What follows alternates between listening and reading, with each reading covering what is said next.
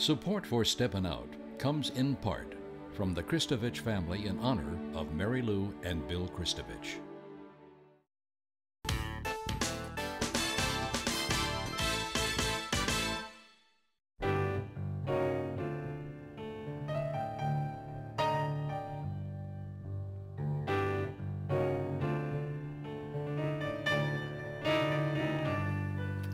Good evening. Tonight we'll be discussing the current New Orleans restaurant scene, ever-changing, and we'll even show you New York's current take on it. I'm Peggy Scott Laborde, and welcome to Steppin Out. Here we discuss food, arts, and entertainment on a weekly basis, but tonight food, glorious food. Seated at our table tonight, Dr. Brobson Lutz. Talk about right from the train, practically, from New York, an internist and gourmet who writes about health issues for New Orleans Magazine. Welcome back, Brobson. Good to see you. Poppy Tucker, host of the radio program Louisiana Eats, airing twice weekly on WWNO Radio. Hello, once again. Good to see you. Helen Freund, it's been a while. Good to see her. Hey. Food writer for Gambit Weekly. Hello, Miss Helen. Hi. And Ian McNulty, food writer for the New Orleans Advocate. All right, so hard to do so much, but we're going to give it a try. First up, though, breakfast, Poppy. Well, shouldn't we start with breakfast? I thought that was a good idea. And I have to tell you, traditionally I haven't been much of a breakfast eater, but I am just so amazed by this breakfast phenomena that's definitely happening in New Orleans. The Ruby Slipper, kudos to them. Yes. How in the world can you have 10 locations, and most of them here in New Orleans? I just find that incredible. And then the proliferation. Toast. Who would think that Little Toast would end up with 3 restaurants? Their original, of course, Uptown, Mid-City, and now there's going to be a French Toast on Decatur Street. And then I love breakfast at Gracious Bakery. There's always something wonderful to eat there. And you know, of course, that's another amazing expansion that we have watched as that wonderful Megan Rowan has taken her delicious pastry from Jefferson Davis Parkway to St. Charles Avenue, and most recently, Britannia, where breakfast is a real full-fledged event, and you can even have waffles, and Bearcat Cafe, right near where your office is. Right half a block away. Are you a good cat or a bad cat? I hang out at Betsy's Pancake House for my breakfast. I hadn't changed in years. Canal Street's my place for breakfast. Isn't that the thing, though, with breakfast in New Orleans? Like, it can never be too close. For as many restaurants as are opening up, whenever people ask me about good places to eat, they're always hungry for more breakfast places. I think for all the places that Poppy just listed, and all of those are new within the last, let's say, 8 years, 10 years maybe.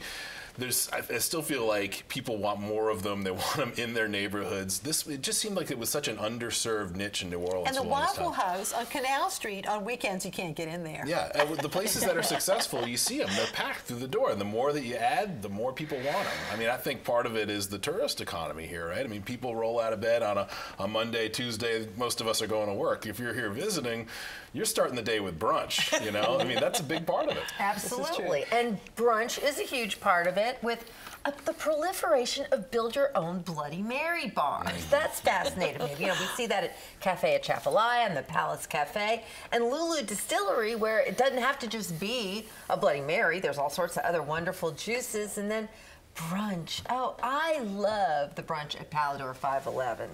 And I'm also really enamored of Paloma Cafe. I could have their churros with spiced chocolate sauce and their Revelator coffee every single day.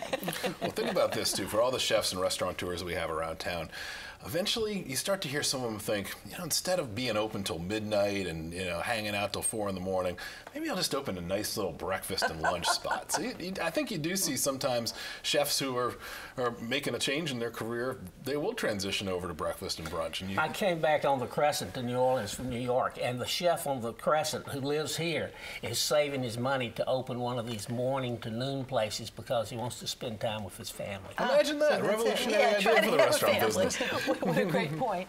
Well, let's move to the quarter where we, of course, have some of our oldest restaurants, but there's lots of change going on there, too. I mean, I feel like the French Quarter has always been a place where tourists and locals have loved to go as a dining destination, but I think recently we've seen a lot of places that are opening where, especially with Toast and the Ruby Slipper, too, like, there's this push to be a neighborhood restaurant too. I'm thinking of places like Longway Tavern, which recently opened. Places where maybe if you live in the quarter or you're a restaurant worker, hospitality worker, and you're getting off your shift and you want to go for a nightcap and a bite to eat, or if you just live in the quarter and you have a day off and you want to wander and stop. We need moderately priced Right, places. yeah. So Longway Tavern, I think, is really special. That's, of course, from the LeBlanc and Smith restaurant group. So they're no stranger to the quarter. They have Mobar, Sylvain, Barrel Proof over in the Lower Garden District. But there you're going to get like classic cocktails. So martinis, daiquiris, old fashions, white Russians, you know, and really good food too. And then, of course, I also like Manolito, which recently opened over on, I think, Dumaine Street, where you're going to find like really good Cuban classic frozen drinks and like really good traditional Cuban fare. And all about the size of this table, too. Yeah, It's exactly. a tiny It's place. like a Couldn't jewel be any box. any And you keep smaller. thinking Ernest Hemingway is going to be there. Right, yeah. Very much. And then on Yeah. Dumaine Street, there's Eat, which is a great breakfast restaurant. Oh, yeah, that's still My there. only That's been around problem- for a while, yeah. My only problem, it doesn't open till 9 o'clock in the morning. I'm almost ready for lunch by now. Yeah. risers. My only problem is they don't serve mimosas. Well, isn't it great to find these new places in the French Quarter next to the old places? I mean, they all share the same bones of these great old French Quarter buildings, and I always find it inspiring to see people doing really interesting things in them that do taste modern, but feel like they belong in the quarter too. And Brobson, of course, we have to have always a nod to the places that you love so much, like Galatoire's and Antoine's. I mean, those can't be beat. Huh? Absolutely. If you can hold off a little bit, you can get in Galatoire's about 11 o'clock, and their egg dishes are just phenomenal. You see, you don't think about that. That's a very good point. Absolutely. Egg sardou, terrific. Yes. Now, this is not a street normally that would have said, gee, all these restaurants, but Broad Street. Broad I mean, Street. we've had steak, you know, on North Broad, but we're talking South Broad here, There's too. been a lot of change. I can't really think of any other part of town that's had as much change as quickly as that area down by Broad Street and Tulane, really between like the Lafitte Greenway and over the interstate over into the Broadmoor section there. That section has been roiling with change, and a lot of it's been driven by restaurants and bars and coffee shops. And it's a fascinating area for me. I mean, it feels like, I don't know, it feels like a little bit like our own little Los Angeles around there. You know, it's all these things kind of pushed together and this big road that runs through it all. And the charm of it is the diversity of it. From, you know, there's a really good taco truck parked on the corner of Broad and Canal all the time, and how there's like really inventive food cropping up there. Margie's Grill comes to mind. This is a place that's, I know, super popular with chefs. Love it, right? This is one of the places that chefs want to go on their downtime. Well, me too. I mean, it's grilled meats and fresh vegetables and Asian touch, but different and modern. And you're seeing more of that fill in along along Bank Street. Echo's Pizza Oh, came my in goodness, recently. yeah. A great little place called Pharmacy, one of the best burgers in town right now, in my opinion.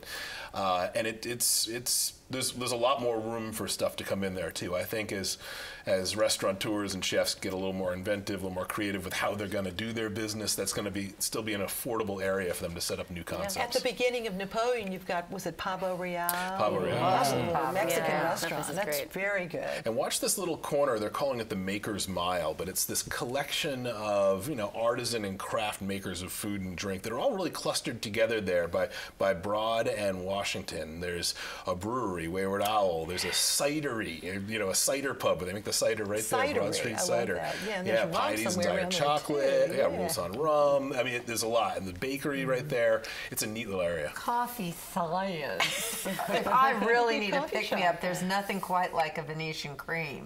That's the wickedest thing. And of course, we can't forget North Broad with Crescent City Steakhouse. Oh yeah, It's kind of out it there. runs right through into Gentilly. Yeah, that's what I say. You get in your car, you start driving. Even if you weren't hungry for something in particular, you're gonna have that craving pretty soon because you're gonna see so many great options through there, including Vegan Soul. Right across from our famous steakhouse, Crescent City Steakhouse, there's Sweet Soul Love, which is a soul restaurant, a little lunch counter kind of thing, a meat and three style, except no meat. It's vegan. It's all vegan and it's delicious. Well, we'll take just a brief departure from New Orleans for a moment and talk about New York. What a time you had. This is your pilgrimage, your culinary pilgrimage, sir? That's right. August, I like to spend some time up in New York, and it was hard to forget about New Orleans up there this month. Right on 57th Street and 5th Avenue, all the windows of Berghoff have New Orleans themes on them. I understand that was a project between the city of New Orleans and a lot of themes in those windows, huh? Exactly. But one of the windows, I think we have this is a huge crawfish. It's the biggest crawfish I've ever seen.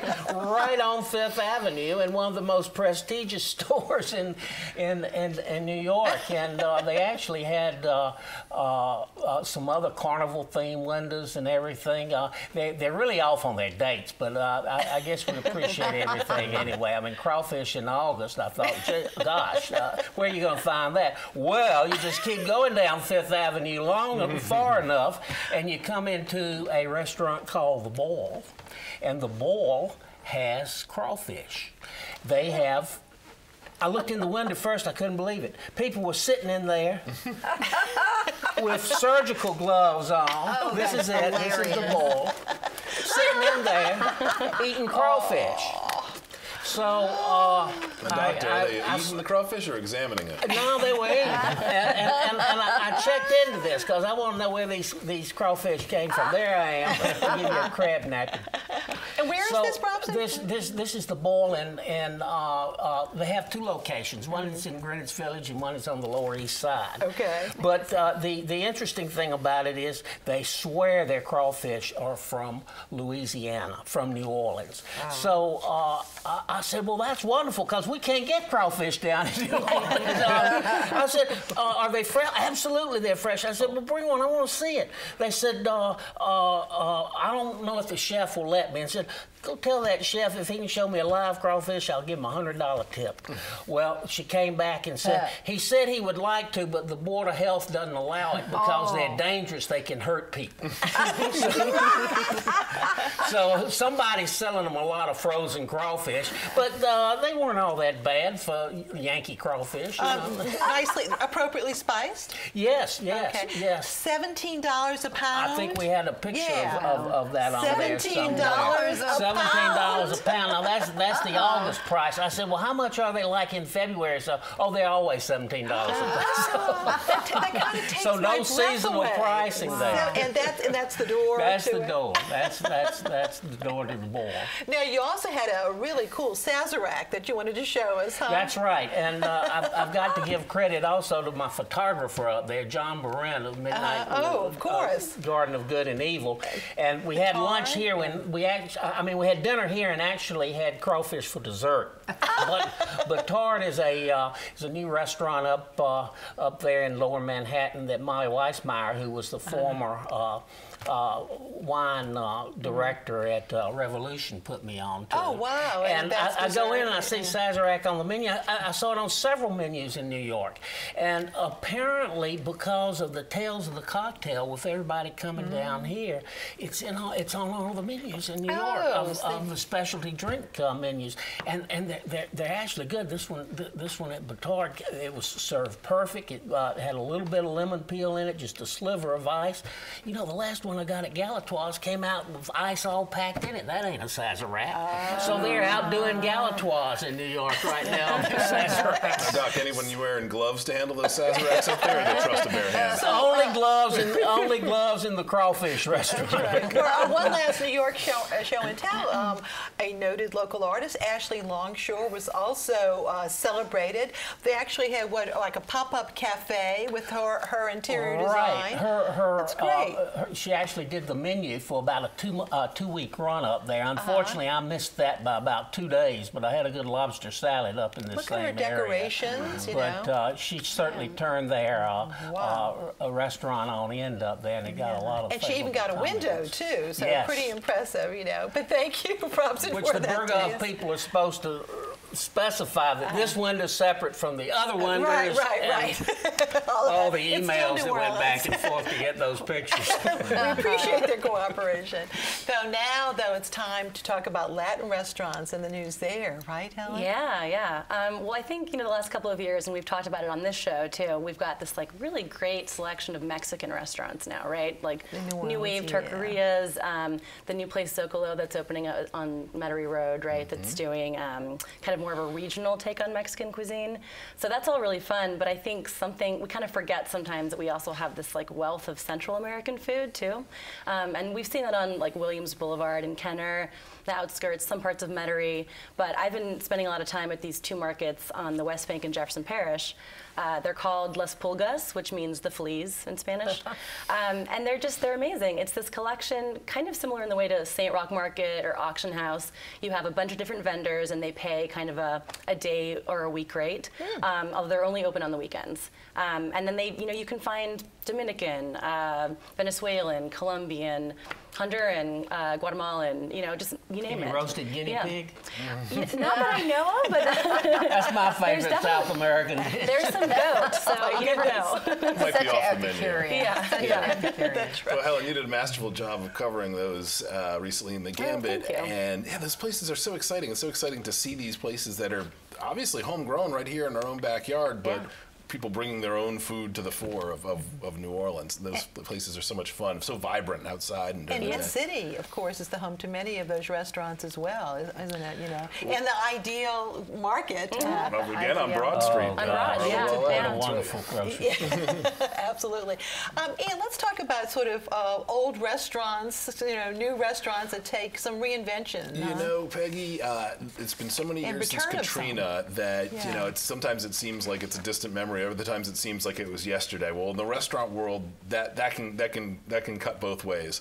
And I've learned over the last few years, you can never count an old restaurant out. The last few years, we've seen some restaurants come back that looked like they were never coming back, right? In 2017, we had Dunbar's return, the pride of Ferret Street pre-Katrina. Now it's on Earhart Boulevard, Black Creole cooking at its best. That same year, Gabrielle came back, a acclaimed fine dining restaurant before Katrina. Now it's over on Orleans Avenue near Dookie Chase's, just showing how enduring those great Louisiana flavors are.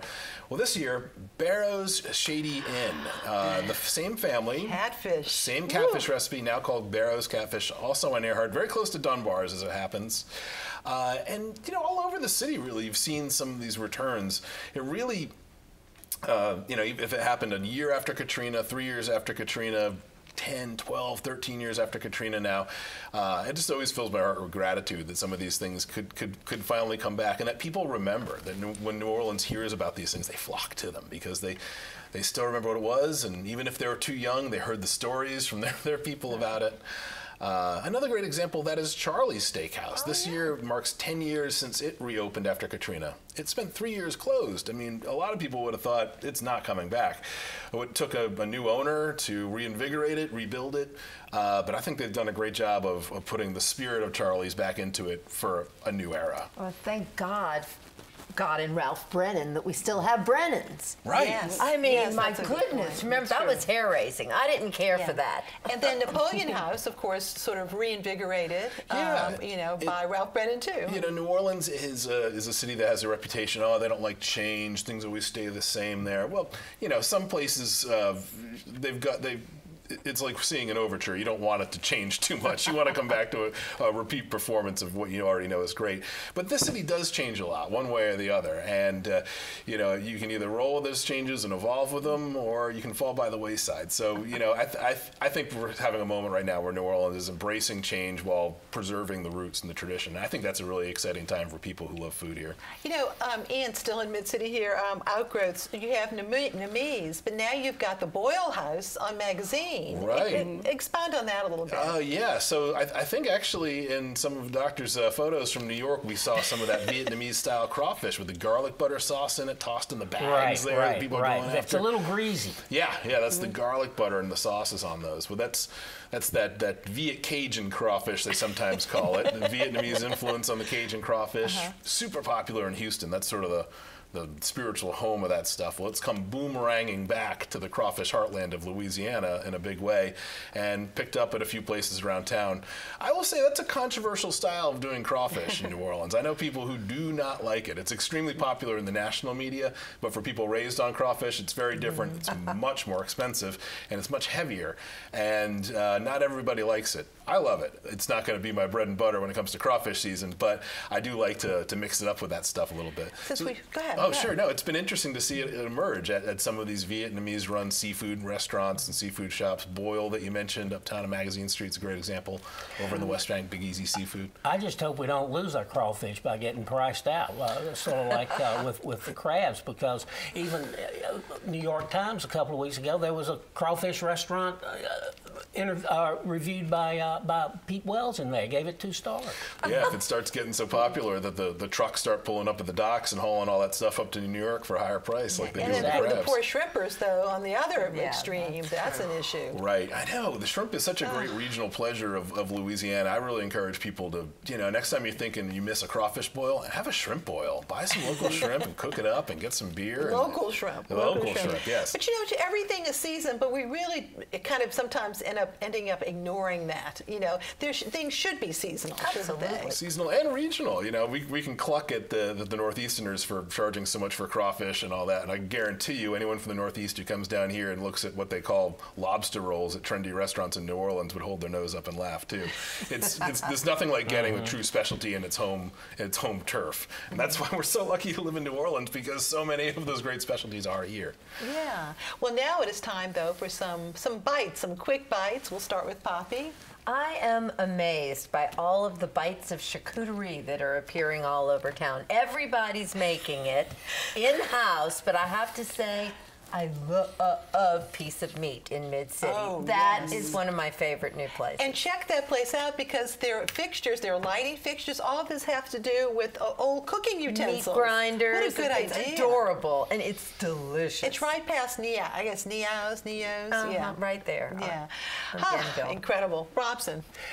Paradigm Gardens, a Jamaican festival coming up in early September. Don't miss it. You got to get a ticket. Check out their website, ParadigmGardensNOLA.com. Just looking at you, because I know you love the quarter so much, I'm thinking about Effervescence. That is a place we haven't had a chance to talk about. That continues on, doesn't it? Oh, it's Lots delightful. of bubbly. That's delightful. The only problem is they close 2 nights out of the week. We know where he likes. Well, you have to switch to still wine for those nights. Ian. Take a new look at the New Orleans waterfront, the lakefront up there. The old West End is the new West End again. Some interesting changes up there. Felix's is now on the lakefront. Oh, that's right. Inside outdoor oyster bar. Terrific addition right across the canal. Station 6 has been doing fantastic. And Lakeview Harbor, Lakeview fixture for a long time in Harrison. Now they're near the harbor and the lake right there, right across from Russell's Marina Grill. So there's a lot of interesting stuff happening by the lake. And Harrison. Yes. That's a whole other renaissance. It's as if restaurateurs have finally realized that Lakeview is filled with people who love to dine out, who have kids, and who don't want to drive across town to do it. So, there's a lot more turning up in the backyard of Lakeview, which is great for the young families. And Scott from Katie's has Francesca's now. Francesca's brought back the Moon. We were talking about lost New Orleans restaurants that are back. Well, the Moon, of course, the specialty of Charlie's Delicatessen pre-Katrina, muffalata-sized monster of a deli sandwich. That's back at Francesca's, and it's the same address as before. This is not Charlie's, but it is the same address, same sandwich. I'm pretty happy to have that one back. And Cava's great. Oh, Cava, again, of course. It's that's fine dining in Lakeview right there, and that guy's got Danny, of course, Danny Milan's got a lot of plans in the moves. Yeah. Also, I'm really big into atmosphere and of course quality too, but the steak knife. I really like the steak knife. It's very homey. Yes, old school, great New Orleans steakhouse. And Mondo, excuse me, Mondo across the street. Susan was a big pioneer on Harrison. Yes, she certainly was. She started a big thing. Yeah. Helen, bites. Well, I think that I'm always surprised that poke has taken off the way that it has so quickly. I mean, it feels like every restaurant is now offering some sort of version of it, and of course there are places that specialize in it. I like Poke Chan on St. Cloud Avenue, and then Lemon Shark Poke, which just opened, is on Magazine Street, kind of near kind of near Coquette, up like around there.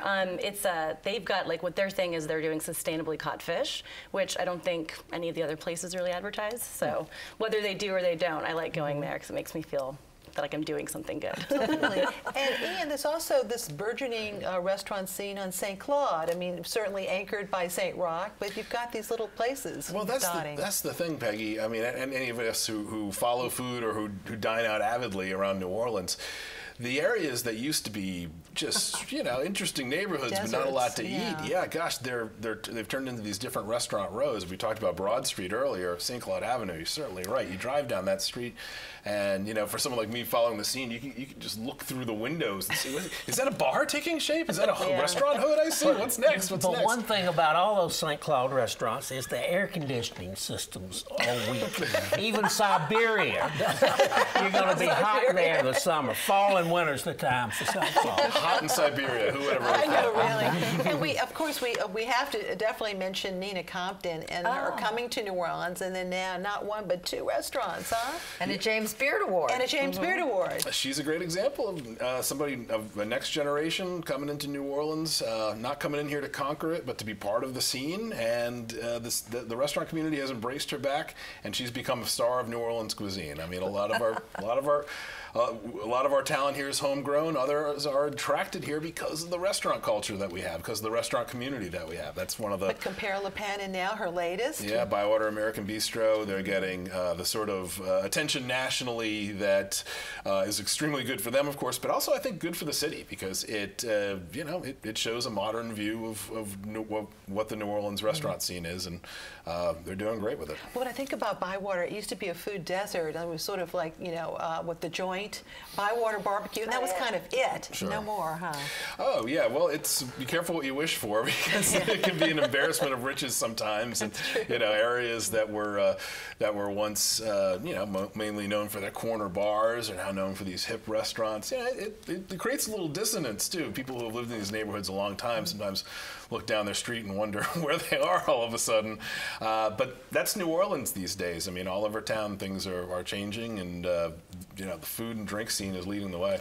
And you still got those corner bars like Vaughn's and BJ's and Essential, of course. And Uptown too, of course. All of those. Who would ever think that the Circle Grocery would have a cutting-edge poor boy place? There is a place called Rollin' Rock where they're serving vegan and vegetarian poor boys, but they call them rich girls. Now, and that's at the Circle Grocery. What neighborhood is that? I love the Circle. And they did an incredible. Now, that's one you never thought was going to come back. No. I know there was such effort and wishing it open, but it finally did happen. That's a great example, too. Well, thank you all very much. This has gone way too fast. And, of course, information on all the restaurants that we discussed will be found at WYES.org. Just click on the tab for our Steppin' Out calendar, and it'll be right there. Thank you so much for watching, and good night.